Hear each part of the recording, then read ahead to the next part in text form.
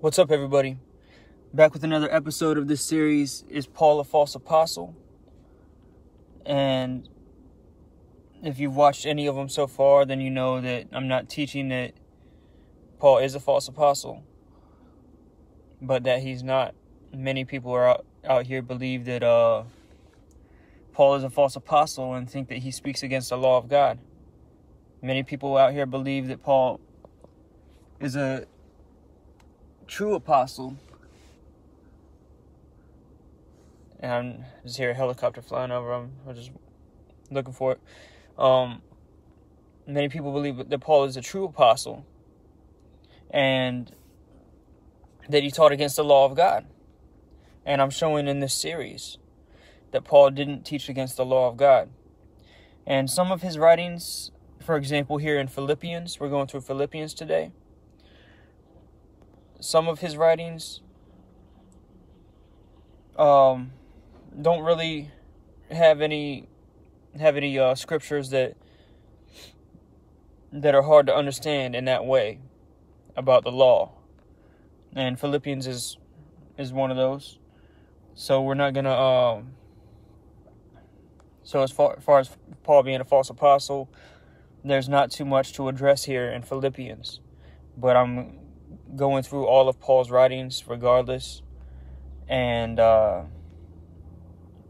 last day, when we go through Philemon,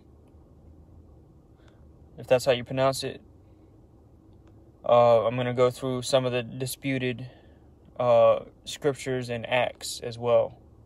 I'm going to go through Philemon, it's just in one chapter, and then some of the stuff in Acts. So here we are in Philippians, and just another edifying writing from the Apostle Paul. And so the letter to the Philippians was written to the church, the believers in Philippi. And Philippi is a major Greek city northwest of the nearby island, Thassos. And so if we go to Philippi on the map, it's right here. It's Philippi.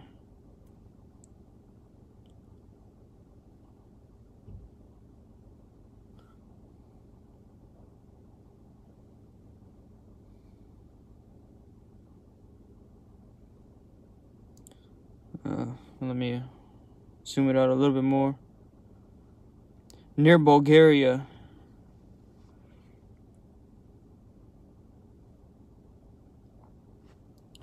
But we know here's modern day Turkey, Greece, Israel, Lebanon, Syria, and Philippi. One more time, let me pull it up.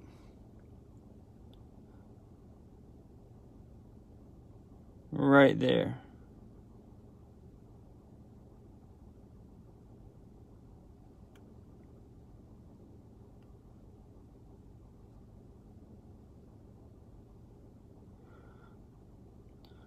The zoom is being difficult right now, but just to show you where Philippi was. So here we go with Philippians. Philippians chapter 1.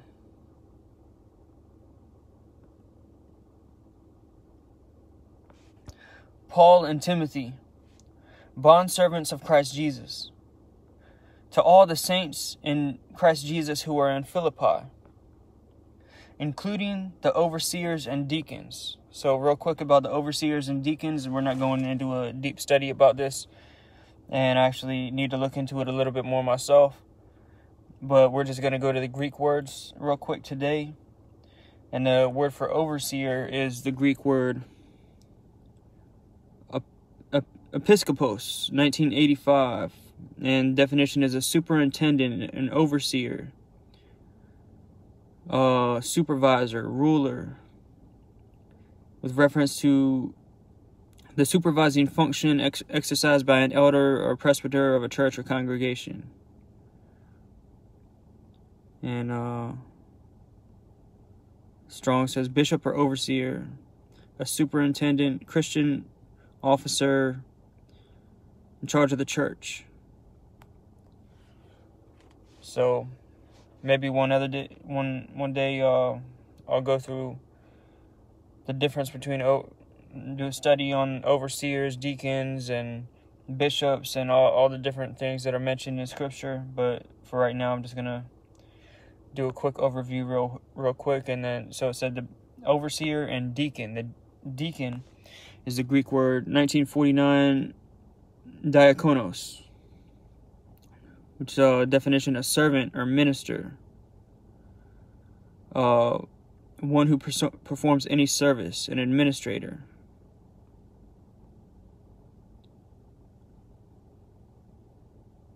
A deacon, minister, servant, to run errands, a waiter, Christian teacher, a pastor, someone who, some of these other, a deacon, one by virtue of office assigned him by the church, cares for the poor and has charge of and distributes money collected for their use. And I'll just stop it there. Now,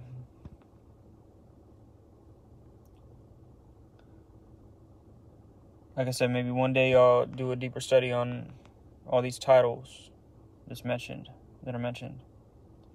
Paul and Timothy. So this letter was from Paul and Timothy. Paul and Timothy, bondservants of Christ Jesus, to all the saints in Christ Jesus who are in Philippi, including the overseers and deacons. Grace to you and peace from God our Father and the Lord Jesus Christ. I thank my God in all my remembrance of you, always offering prayer with joy in my every prayer for you all, in view of your participation in the gospel from the first day until now. For I am confident of this very thing, that he who began a good work in you will perfect it until the day of Christ Jesus. For it is only right for me to feel this way about you all, because I have you in my heart, since both in my imprisonment and in the defense and the confirmation of the gospel, you are partakers of grace with me. For God is my witness, how I long for you all in the affection of Christ Jesus. And this I pray, that your love may abound still more and more in real knowledge and all discernment, so that you may approve the things that are excellent, in order to be sincere and blameless until the day of Christ, the day of the Lord, when he returns, when he comes on the clouds. The day of the Lord, actually, it's a reference to when he comes on the clouds, when he brings destruction. But the day of the Lord is also the seventh day, would be the millennial reign. And so it can be referencing the 1,000-year reign, or when he comes in the tribulation time. And this I pray, that your love may abound still more and more in real knowledge and all discernment, so that you may approve the things that are excellent, in order to be sincere and blameless until the day of Christ, having been filled with the fruit of righteousness which comes through Jesus Christ, to the glory and praise of God. Now I want you to know, brethren, that my circumstances have turned out for the greater progress of the gospel, so that my imprisonment in the cause of Christ has become well known throughout the whole Praetorian Guard, and to everyone else, and that most of the brethren, trusting in the Lord because of my imprisonment, have far more courage to speak the word of God without fear, because they saw that what he was going through, and saw that he was okay. He was still praising God. Some, to be sure, are preaching Christ even from envy and strife, and some also from goodwill. The latter do it out of love, those who do it from goodwill, knowing that I am appointed for the defense of the gospel. The former, those who preach out of envy and strife. The former proclaim Christ out of selfish ambition, rather than from pure motives, thinking to cause me distress in my imprisonment. What then? Only that in every way, whether in pretense or in truth, Christ is proclaimed, and in this I rejoice. Yes, and I will rejoice. Hallelujah. For I know that this will turn out for my deliverance through your prayers and the provision of the Spirit of Jesus Christ, according to my earnest expectation and hope, that I will not be put to shame in anything, but that with all boldness Christ will even now, as always, be exalted in my body, whether by life or death. For to me, to live is Christ, and to die is gain. And here comes a scripture I believe that is misunderstood by many. And I'll tell you what I believe it's saying here in a second. For me, to live is Christ, and to die is gain, because of the things that he's facing in this life, because of his trials and tribulations. Paul went through the most for the gospel of Christ. For me, to live is Christ, and to die is gain. To live is for him, for the edification of the kingdom, for the edification of the body, for the kingdom of God, for Christ. And to die is gain for himself, because of all the trials and tribulations that he was going through. But if I am to live on in the flesh, this will mean fruitful labor for me in the kingdom. And I do not know which to choose, which he would rather. But I am hard pressed from both directions, having a desire to depart and be with Christ, for that is very much better. Yet to remain on in the flesh is necessary for your sake. So, I believe this is a misinterpreted scripture by many, to depart and be with Christ. And a lot of people take this to mean that when you die, you're right with Christ. You're in heaven. But I don't believe that's the case for many reasons. And for instance, one example would be the prayers of the saints at the fifth seal. Their souls are crying out to God, saying, "How long? When are you gonna take vengeance on us? When are we gonna be resurrected?" I mean, it doesn't say that. It says, when are you gonna avenge our blood? But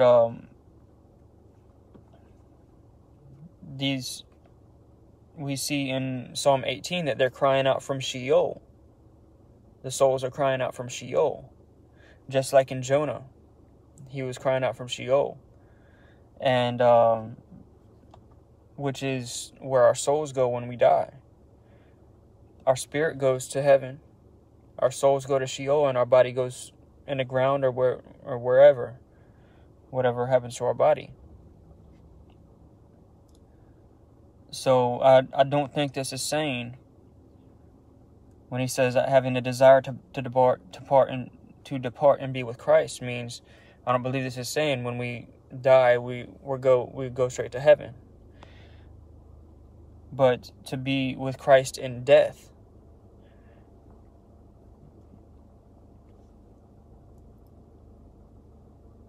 But I am hard-pressed from both directions, having the desire to depart and be with Christ in death, the way Christ died.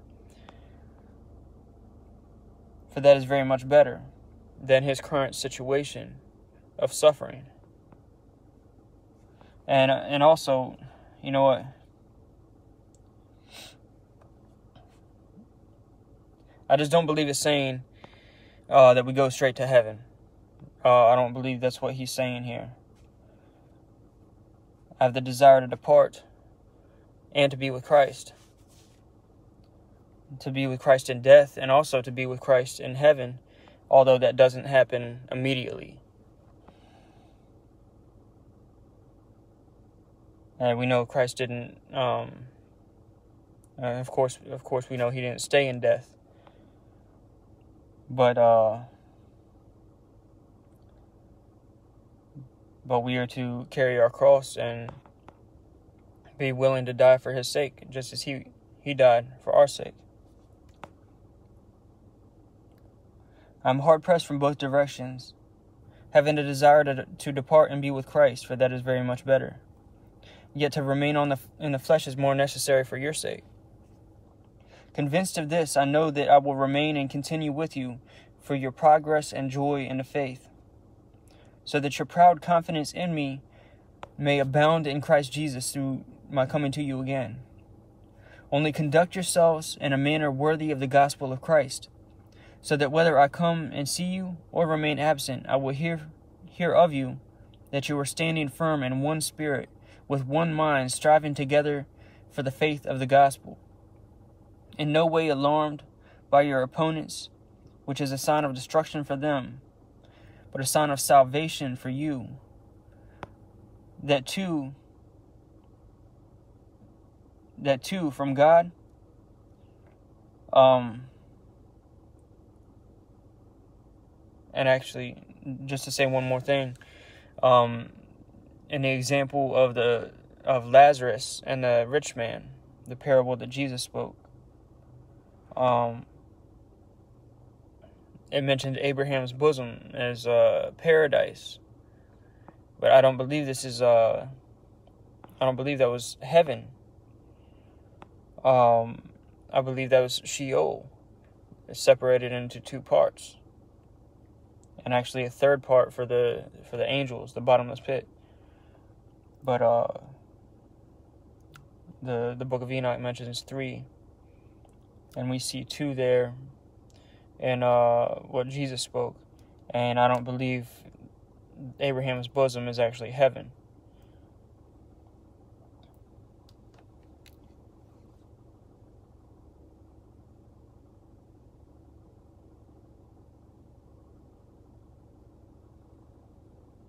For example, when Jesus said, "Today you will be with me in paradise," to the thief on the cross, he didn't go to, he went after he died. He didn't go to heaven. He didn't go straight to heaven.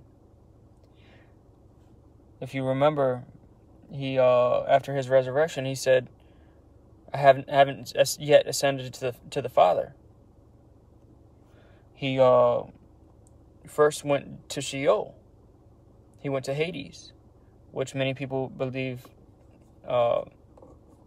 is just like a place of burning, but it's separated into 2 parts, and that's where he went and preached to the souls in prison in Hades in Sheol. And then after he was resurrected from Sheol back into his body, that's when he told Mary Magdalene, "Stop clinging to me, stop touching me. I haven't yet ascended to the Father." So when he told the thief on the cross, "Today you will be with me in paradise," I don't believe that was speaking about heaven. I could be wrong though. I could be wrong. I don't believe that was speaking about heaven, unless his spirit, just his spirit, because there's a difference between our soul and our spirit and our body, and I have to do a deeper study on this to understand it better. But one example I thought was a good example that I saw someone post online recently. The example was a car and the driver. The car is our body. The driver is our soul. And our spirit is what's giving the driver directions, what's giving our soul directions. And we can be directed by our own spirit, by the Spirit of God, or by unclean spirits, demons, other spirits. And from my understanding, the Bible says our spirit goes back to God who sent it. Our souls go to Sheol, and our bodies go on the ground. Or however, or whatever happens to our bodies.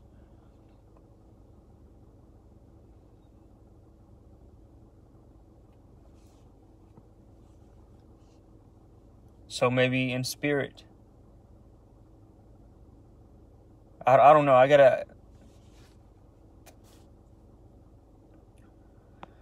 I got to look into it some more. I got to think about it some more, look into it some more regarding that. But when he said, today you will be with me in paradise, I don't think he necessarily meant heaven, unless he was just talking about his spirit, but not the soul. So like I said, I need to think about it some more and speak about it some more. And I could be wrong about, maybe it's the spirit that Paul is speaking about here. Depart and be with Christ. It's spirit. It comes down to a deeper study on the understanding of the spirit and soul and all that, which I have to study into some more. So I'm not, in regards to this scripture, I'm not saying anything for sure. I don't want just to put that out there. I don't want to mislead anybody. I'm not saying anything for sure, but this is my understanding on it. What I've spoken so far, and that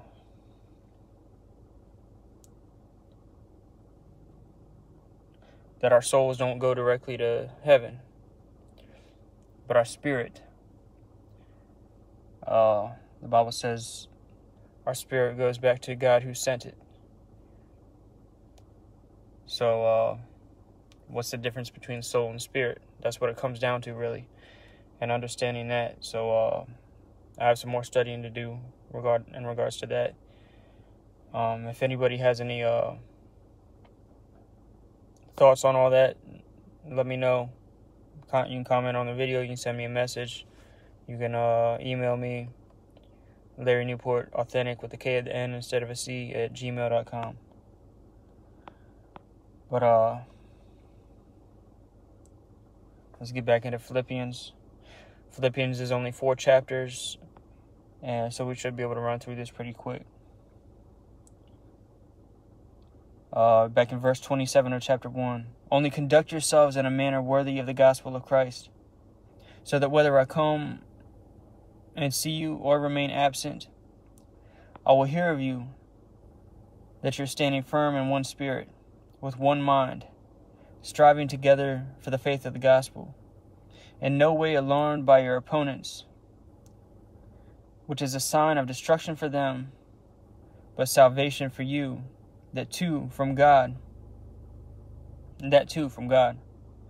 For to you it has been granted for Christ's sake, not only to believe in him, but also to suffer for his sake, experiencing the same conflict which you saw in me and now here to be in me.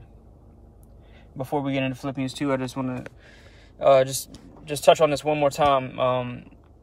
I believe it comes down to the separation of soul and spirit and the understanding of the difference of the two.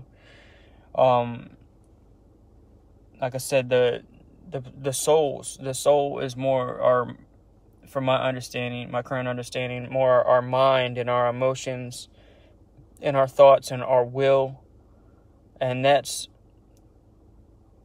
part of us is going to be in Sheol. It's not going straight to heaven. And that part of us is going to be crying out to God, and praying to him from Sheol. Now, what our spirit is exactly, I don't have a complete understanding on exactly what our spirit is.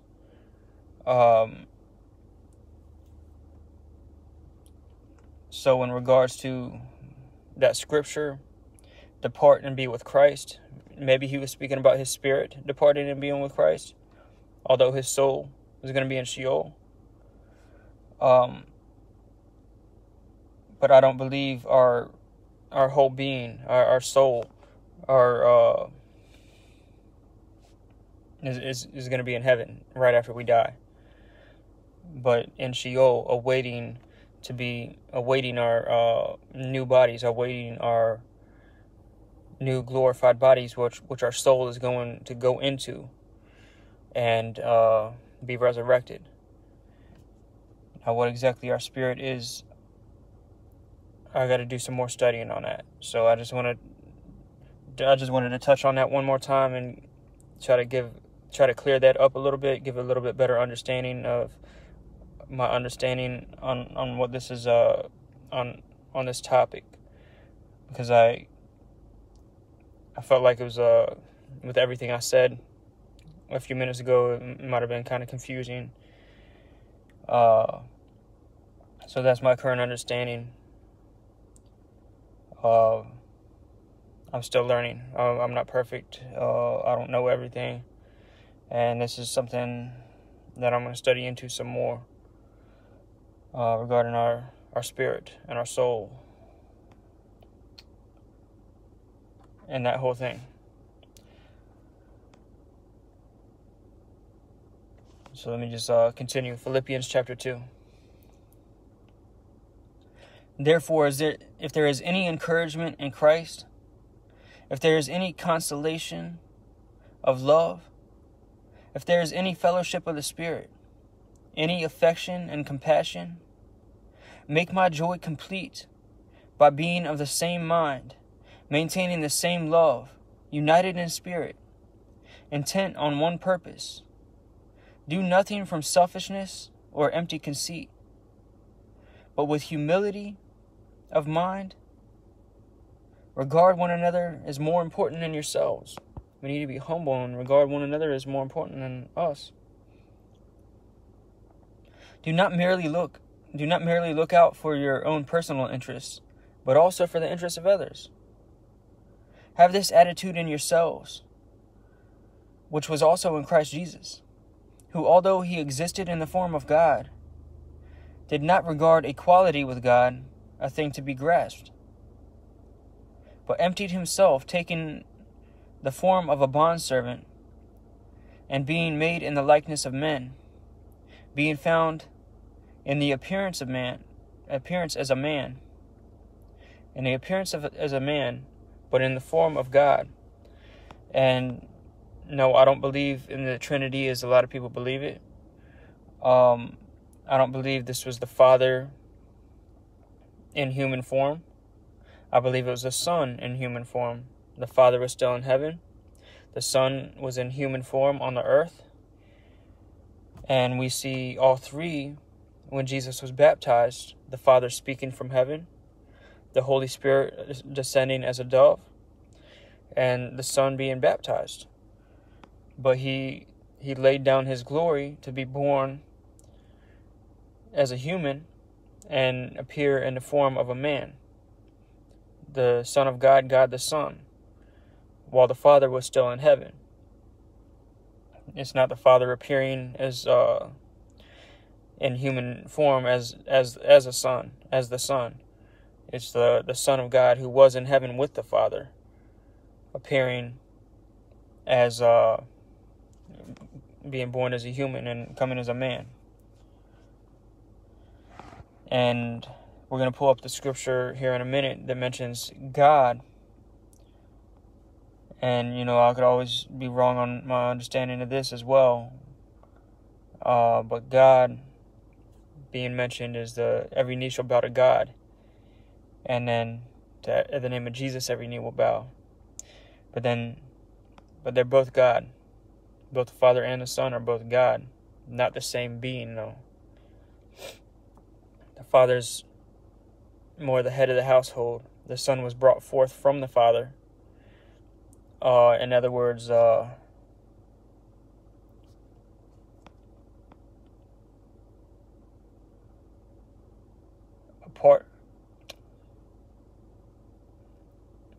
I don't want to speak on something I don't understand. I was about to say created by the Father, brought forth by the Father. But I just want to be careful with what I say. Having this attitude in yourselves, which was also in Christ Jesus, who, although he existed in the form of God, did not regard equality with God a thing to be grasped, did not regard equality with the Father a thing to be grasped, but emptied himself, taking the form of a bondservant, and being made in the likeness of men, being found in appearance as a man, he humbled himself, being obedient to the point of death, even death on a cross. For this reason also, God, the Father, highly exalted him, and bestowed on him the name which is above every name. So at the name of Jesus every knee will bow, of those in heaven and on the earth and under the earth. Every knee, everyone, dead or alive, will bow. And every tongue will confess that Jesus Christ is Lord, to the glory of God the Father. Now let's go to the scripture this is quoted from, here in Isaiah 45, and I'm going to start in verse 22. Turn to me and be saved, all the ends of the earth, for I am God and there is no other. I have sworn by myself. The word has gone forth from my mouth in righteousness, and will not turn back, that every knee will bow, every tongue will swear allegiance. They will say of me, only in Yahuwah are righteousness and strength. Men will come to him, and all who are angry at him will be put to shame. So I am God and there is no other. And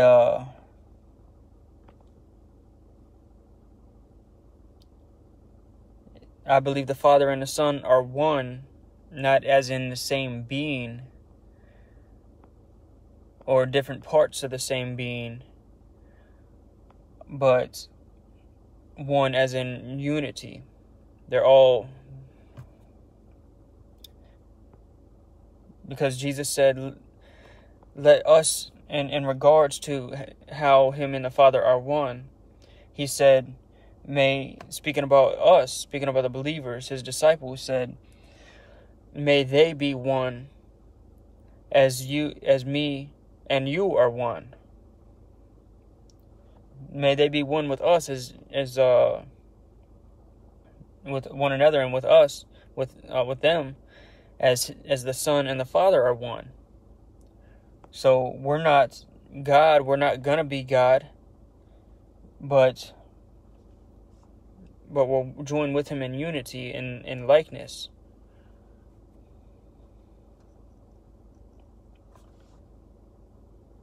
And this is my understanding on it. I don't believe the Trinity as in one God, but three parts of the same God. I believe there's the Father, the Son, and the Holy Spirit, which are one as in unity. There's no other God except the Father, the Son, and the Holy Spirit. Well, and the Holy Spirit is more the Spirit of God. But I don't believe the Father and the Son are one as in the same being. But we see this scripture here in Isaiah 45 says Jesus is God, to the glory of God the Father. So to go back here to Philippians 2.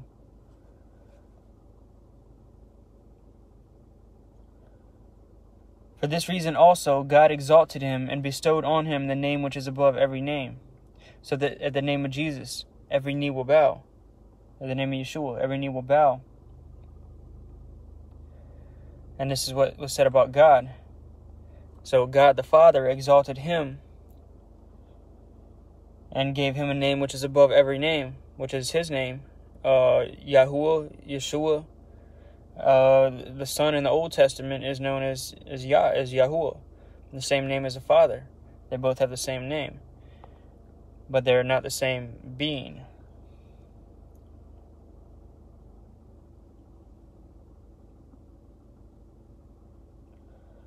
And we see the difference here. For this reason, God also highly exalted him. The Father highly exalted him and bestowed on him the name which is above every name, so that at the name of Jesus every knee will bow. And we know that's God. At the name of God, every knee will bow. So the name of Jesus, every knee will bow, of those who are in heaven and on the earth and under the earth. And every tongue will confess that Jesus Christ is Lord. And every knee will bow and every tongue will confess. And that's what's said about God in Isaiah 45. to the glory of God the Father, God the Son, and God the Father. So then, my beloved, just as you have always obeyed, not as in my presence only, but now much more in my absence, work out your salvation with fear and trembling. For it is God who is at work in you, both to will and to work for his good pleasure. Do all things without grumbling or disputing, so that you will prove yourselves to be blameless and innocent, children of God, above reproach, in the midst of a crooked and perverse generation, among whom you appear as lights in the world, holding fast the word of life, so that in the day of Christ I will have reason to glory, because I did not run in vain, nor toil in vain.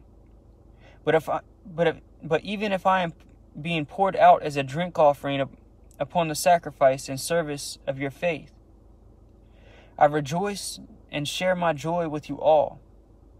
You too, I urge you, rejoice in the same way and share your joy with me.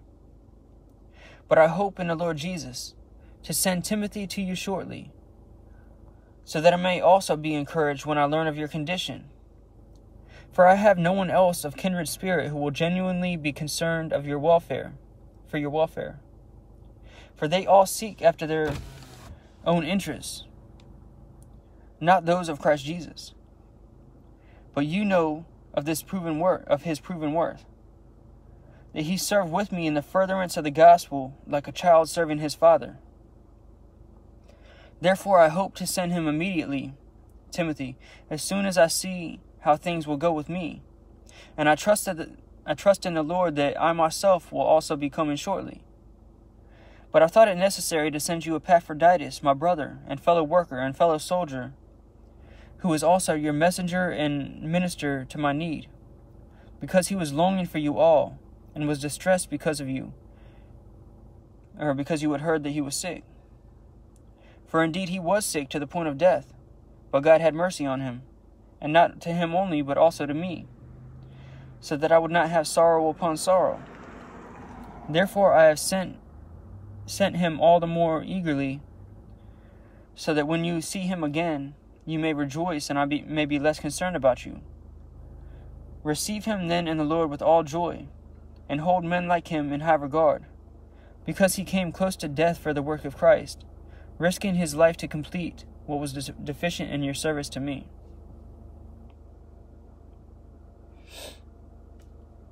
Philippians 3.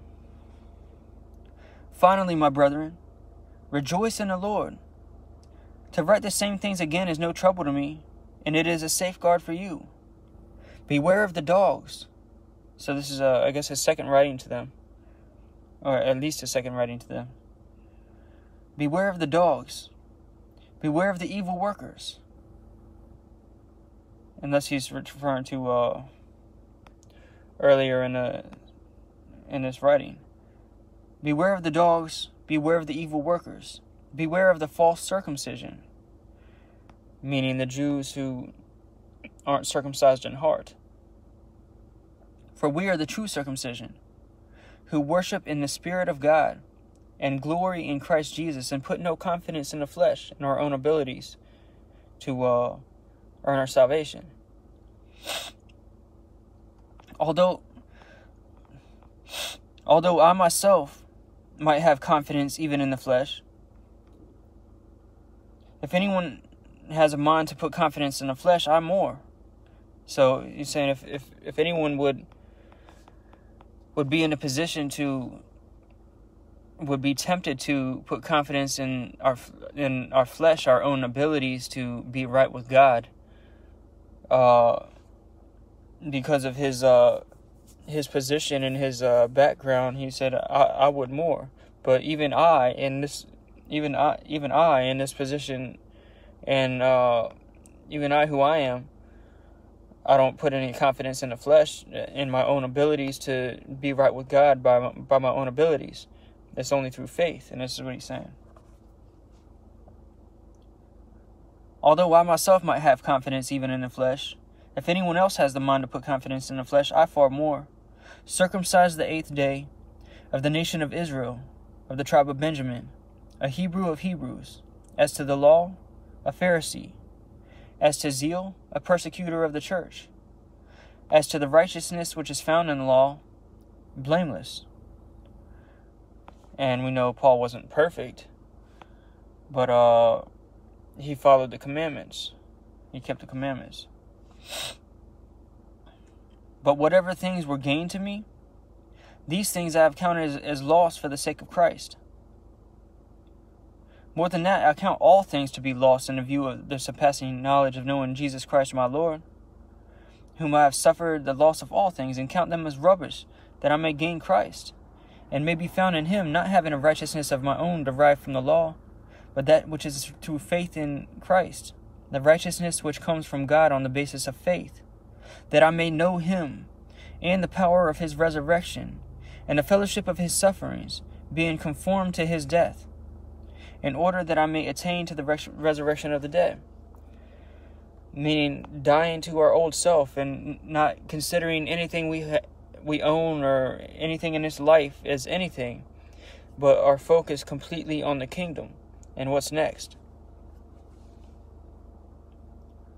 Not that I have already obtained it or have already become perfect, but I press on so that I may lay hold of that which is. And so he's saying, not that I've already obtained it, meaning eternal life and salvation, or I've already become perfect, but I press on that I may lay hold of that which was, for which I also was laid hold of by Christ Jesus, in eternal life. Brethren, I do not regard myself as having laid hold of it yet.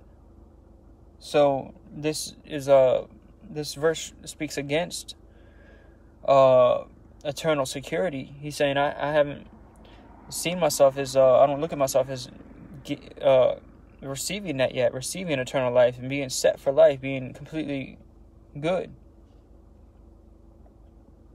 Brethren, I do not regard myself as having, because we have to endure to the end. We have to keep the faith until the end. Brethren, I do not regard myself as having laid hold of it yet.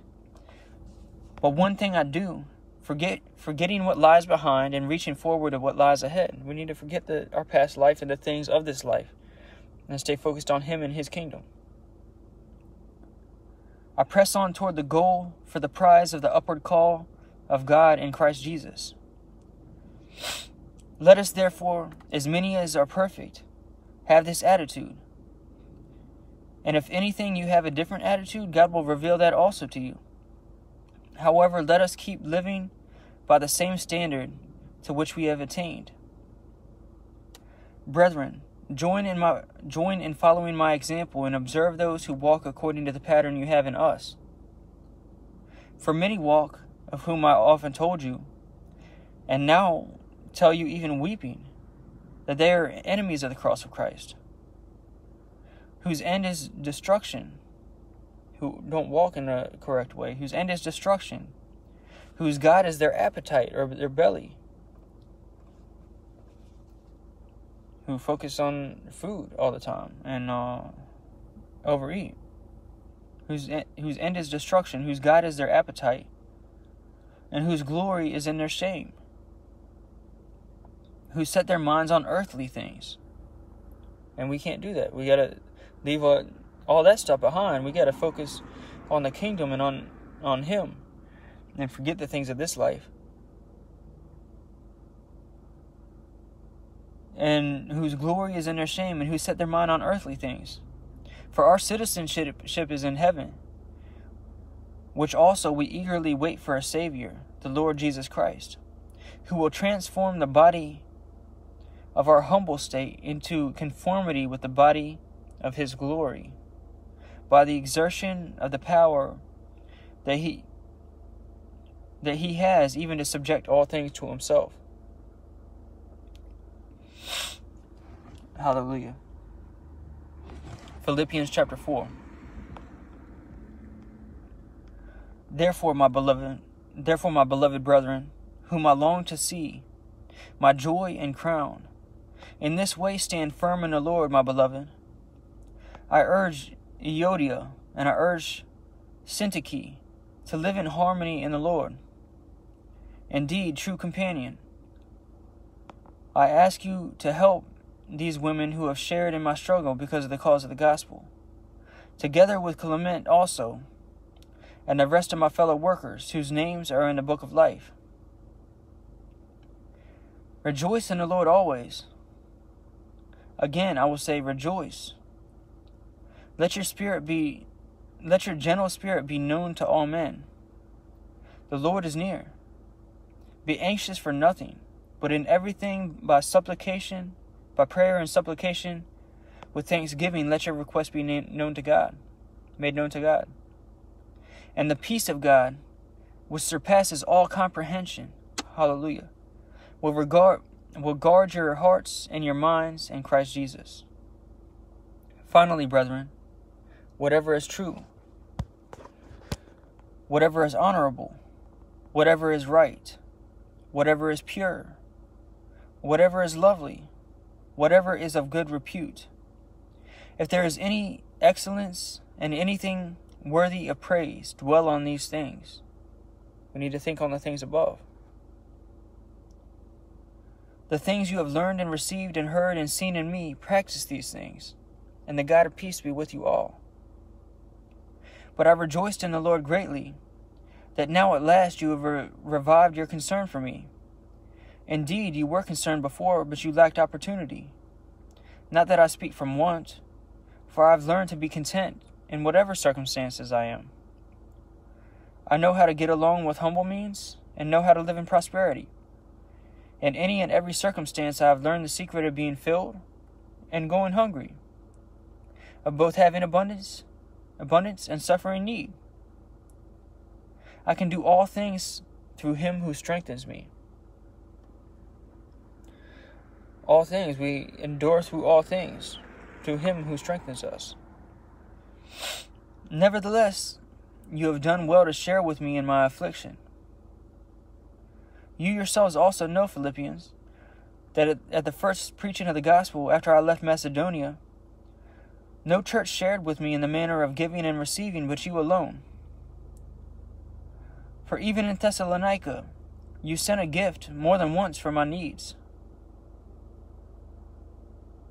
Not that I seek the gift itself, but I seek for the profit which increases to your account. But I received everything in full, and have in abundance. I am amply supplied, having received from Epaphroditus what you have sent, a fragrant aroma, an acceptable sacrifice, well-pleasing to God. And my God will supply all your needs according to his riches and glory in Christ Jesus. Now to our God and Father be the glory forever and ever. Greet every saint in Christ Jesus. The brethren who were with me greet you.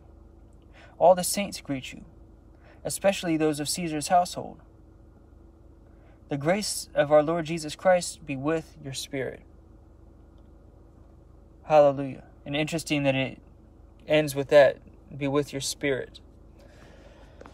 So, again, I'm going to do a deeper study on the spirit and soul. And if anybody that may have a better understanding than me on this, let me know. We're all here to edify one another. And I'm not bigger, I don't consider myself bigger or more knowledgeable or anything than anybody else. I believe God speaks through me and works through me and gives me understanding on a lot of these scriptures. But like I said, I don't have a complete understanding on everything. And I do need to understand a little bit better the spirit and soul. And I also gave my understanding on the Godhead in the study as well. But there wasn't too much here in Philippians that we have to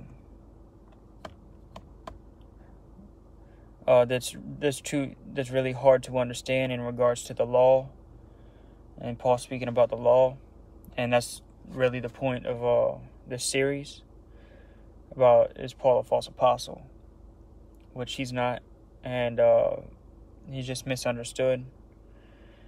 And we're going to go through all the writings of Paul, regardless, even the ones like this, which don't really address, which don't really aren't really confusing about the law and stuff like that. And Lord willing, I'm getting ready to do a Sabbath study, and I may put that out before this, Lord willing. We'll see what He leads me to do, what He puts together for me. But I just see in a lot of these Facebook groups, I see a lot of people online who don't believe we have to keep the Sabbath. And this is one of the main things that the body of Christ has an issue with. That a lot of people believe we don't have to keep the Sabbath, that the Bible says the Sabbath is done away with and we don't have to worry about it. But that's not true. The Sabbath is very important. And Shabbat Shalom to anybody out there keeping it today. Shabbat Shalom just means Shabbat is Sabbath. Shalom is peace. It's a greeting. So happy Sabbath, or peace, Sabbath peace, in other words. It's just a common greeting on the Sabbath, Shabbat Shalom. But Lord willing, I'll do that. That's the end of Philippians. And next up is I believe it's Colossians. Yep, next up is Colossians. And if I remember right, let me double check. I believe there's 4 chapters in Colossians. So we should be able to roll through that one pretty quick as well compared to some of the other studies. Let's see, yep, 4 chapters in Colossians, and Lord willing, we'll do that tomorrow. And that's the end of Philippians. Brothers and sisters, let's stay strong in faith. Let's endure to the end. No matter what we have to go through in this life, let's do His will in everything. Let's walk in all His ways and endure to the end, and He's going to give us the kingdom.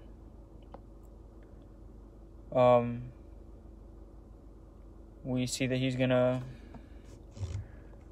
deliver us, and we see the rapture and the resurrection and the calls in the prayers of the saints in the 5th seal, and also in Revelation chapter 8, the prayers of the saints on the altar. And this is from the dead and the living. So the dead being those whose souls are still in Sheol, and the living, those who are still alive, and that represents the resurrection and the rapture, the prayers of the saints. And no matter what we have to go through in the last days, we have to endure to the end, and we call upon Him and He delivers. Hallelujah. Let's keep the faith, let's walk in all His ways, and let's preach the gospel. Let's tell people about the love of our Lord Jesus Christ and the sacrifice that He made for us. Let's show His love in everything and shine His light in everything we do. Hallelujah. And if you don't have a relationship with Jesus Christ, call out to Him today. We're living in the last days. There's not much time left.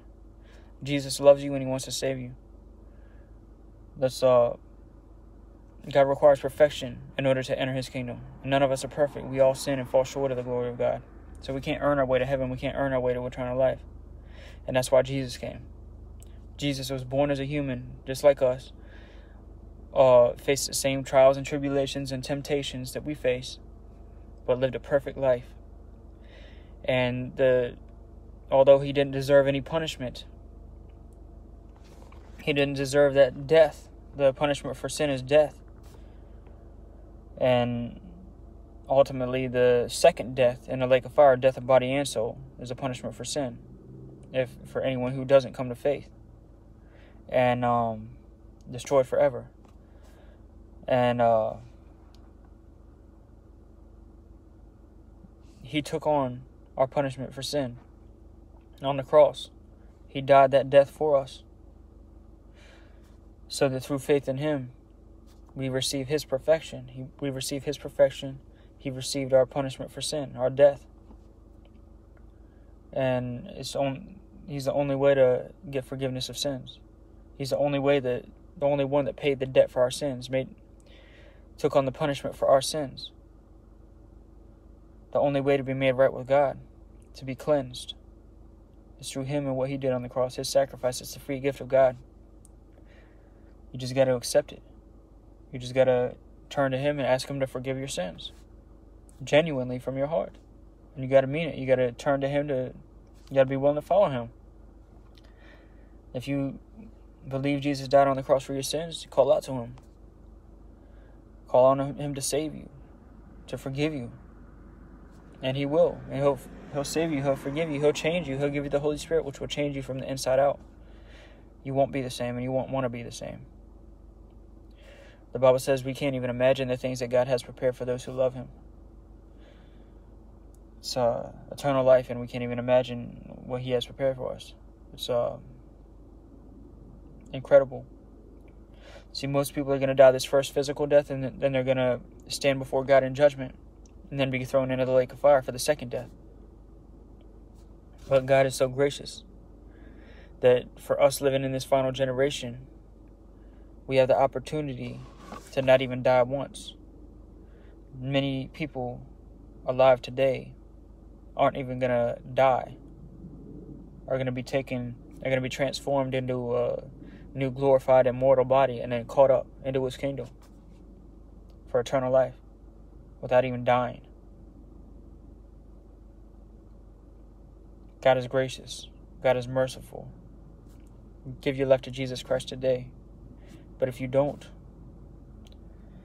you're going to be judged and thrown into the lake of fire. And I don't wish that on anybody. Repent and believe the gospel. Repent means to have a change of heart or change of mind. It's to make that decision to turn to God for salvation, to truly give your life to him. Turn to him for forgiveness. Give your life to Jesus Christ today. We're living in the last days. There's not much time left. Thank you guys for tuning in. This is the end of Philippians, end of another day of is Paul a false apostle? Next up is Colossians. Shabbat Shalom to everyone celebrating the Sabbath today. Thank you guys for tuning in. Love y'all. Shalom.